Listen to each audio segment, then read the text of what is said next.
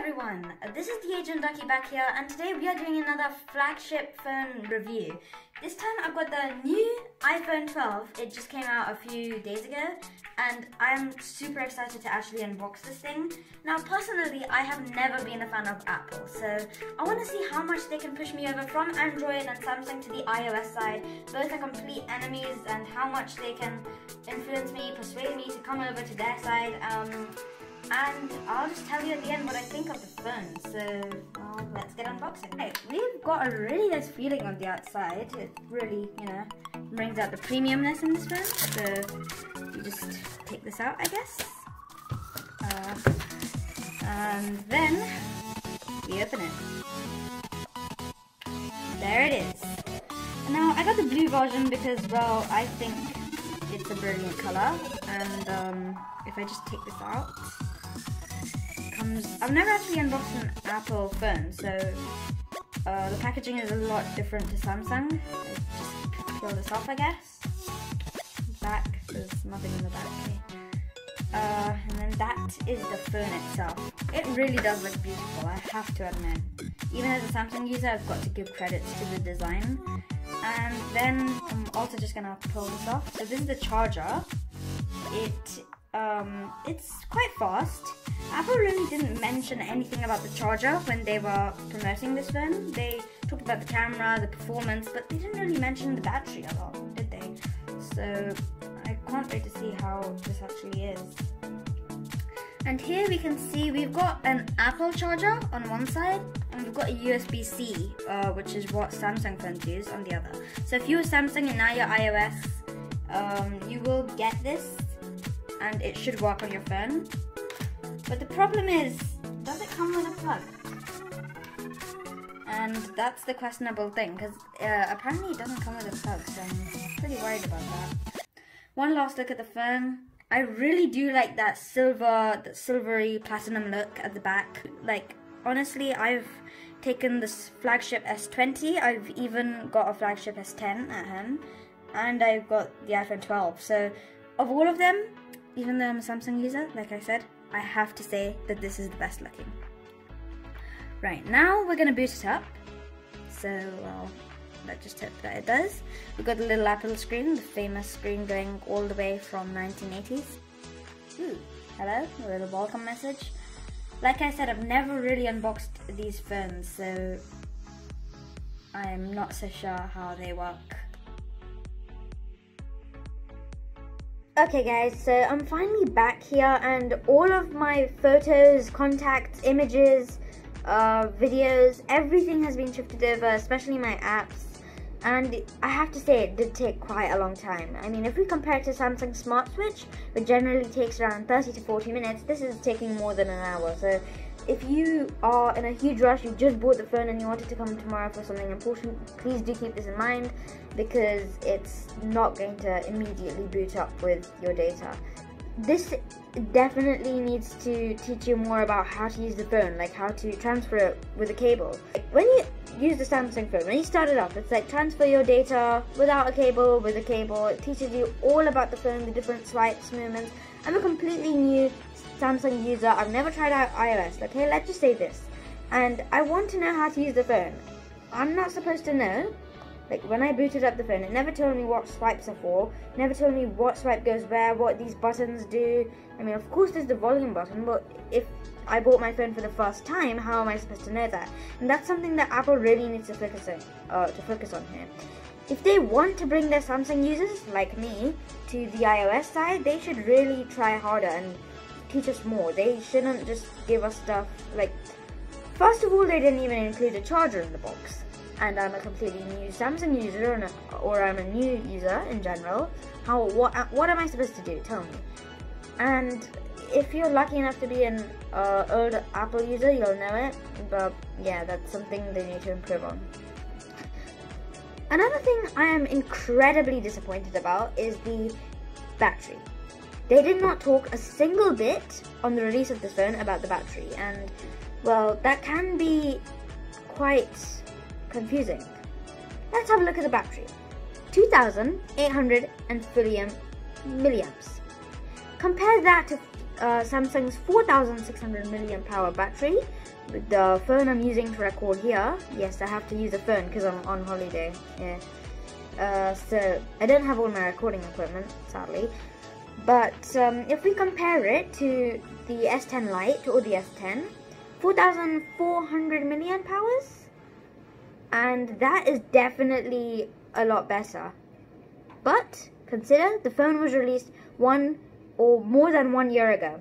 Take that into account, and the new iPhone 12 here, which was released just a few days ago, has 2815 milliamp hour. And to make things worse, a 20-watt charger. Compare this to OnePlus, Oppo, Huawei, even Samsung 65-watt chargers. That's the usual average day and age. And Apple, sorry, I'm not criticizing you, Samsung. Apple's just, it's very clear what's going on here. They want to cut costs. And I can see why. Because of the lockdown, people haven't been buying new stuff. Maybe people are losing jobs. Maybe people get lower salaries. They don't have enough money to buy new phones. So therefore, the Apple market has gone down and demand has dropped at a really fast rate. This means Apple has to cut down on money and cut down on costs. And here's a classic example of them doing it. A rushed, bad example of their next-gen phone. 20-watt charger, 3000 milliamp hour battery. Even my old S8, which is I don't know, 3 years old, has a better battery than that. That's pretty concerning, Apple. Right, now let's talk about the pros of this phone. It's 162 grams, which is incredibly easy and light to carry around. If I'm to compare it against, well, a phone like this, it's quite heavy, you know? And this is pretty lightweight, so that definitely makes it easier to carry around. It's 7.4 millimeters depth, so this is pretty chunky. Comparing it to the Samsung S8, would you look at that? This is I don't know, a few millimeters, and this is 7.4 millimeters. So look at that. That is a lot of depth. Is it a big enough display to watch your favorite content like 4K? And it's Super Retina XDR display. The screen size is 2532 pixels by 1170. So again, a really good screen, so you can watch your 4K content on it. It's IP68 waterproof as well, so 6 meters for 30 minutes. That's how long it can survive. And I was talking about their A14 Fast Bionic chip earlier, and that is something you can compare to the best chips in this day, because in their previous phones, Apple have been trying to cut costs by stopping their Qualcomm series, but now I think they're putting a little more effort into making good chipsets for their phones. The camera is, again, another con. I mean, I'm not that happy with it. Look at Samsung. Their 12 megapixels have existed in my old S8, even in my very old S7. This has 12 megapixels. Compare this to the Samsung's S20 Ultra, or Note 20 Ultra, okay? With 108 megapixels. That's groundbreaking, isn't it? And they're working on 130 megapixel phones. Apple showing off again, saying the camera's so good. 12 megapixels. There you go, ladies and gentlemen. Another example of Apple trying to cut costs. So guys, to test out the quality of the iPhone 12 camera, and to see what it can handle with 4K and HD, I took a few videos and pictures, selfies, and zooming in and out on the iPhone 12. So I'm just going to play those for you. One thing I did notice is that the Apple website lied. They said that the iPhone 12 can run 4K at 60 FPS, but it can only run 4K at 30. And I could not find a single way to activate it to 60, it just wouldn't allow me. So that is incredibly disappointing. Don't trust the Apple website there. And then also, the quality wasn't too bad, but I'm not going to spoil it for you, so here we go. As bad as frame rates can get, 24 FPS and 4K. You can't do HD 24 FPS because you can't. That's Apple blocking me right there. Again, just a good representation of the iPhone camera. I have to be pretty quiet because this is a hotel, not my house. And this is the 4K selfie camera at 30 FPS. Again, amazing quality, but questionable frame rates. So guys, unfortunately, like I said before, you cannot record 4K in 60 FPS. The cap is at 30, so this is just some 30 FPS content. I'm gonna run down the hallway of my hotel. Like I said before, I'm on holiday in a tier 1 coronavirus place. That helps.